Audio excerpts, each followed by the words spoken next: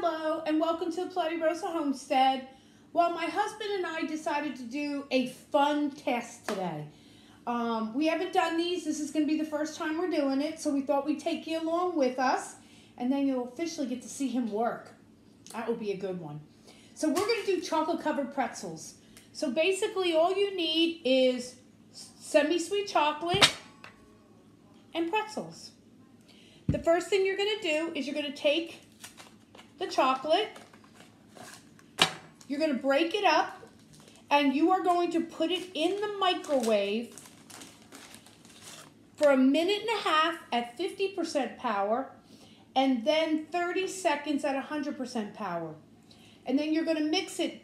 Each time you go in there, you're going to mix it until it becomes soft. Okay, so we'll bring you back once we get this all broken up. He's very shy on the camera, my husband.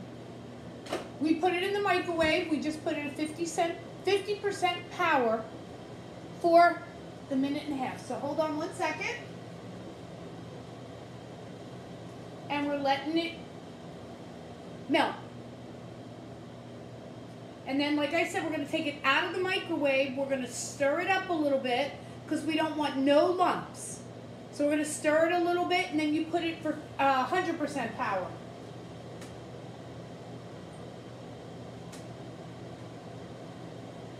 So we'll be back when it's all done so that you can see what I mean by that there's no lumps. Okay, this is it at the 50% level. It is melted somewhat, but you still got little lumps in it. So we're going to go in for another 30 seconds at 100% power, and we'll be right back. You want to put it in for me, sweetheart? Put it on hold? No, just put it in for 30 seconds. Is that 100% power though? We can change it. We'll see. Like I said, this is the first time we ever did it, so it's something new for us. And I'll put the pretzels in the middle, and I'll give us each a tray. You want a tray with parchment paper, because after you dip it, you're going to put it on the parchment paper.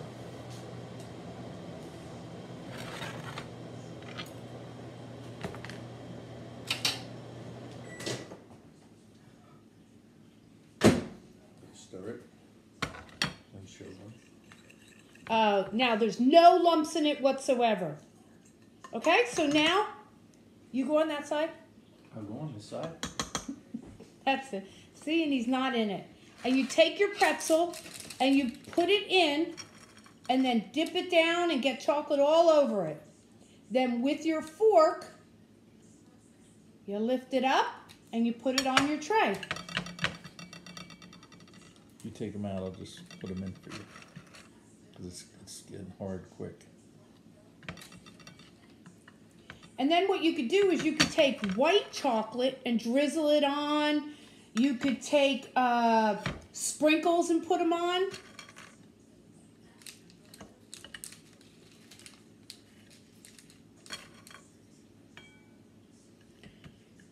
And I'm thinking, in order not to waste your chocolate, you're going to see that you have drizzles of chocolate.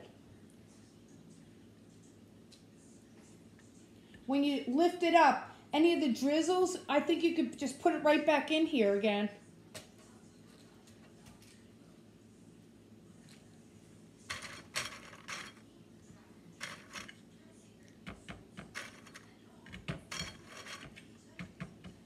We only are doing a small batch here.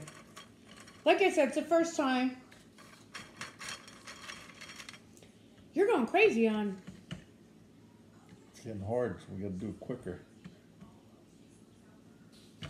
Take that one. We also got white chocolate and different colored chocolate.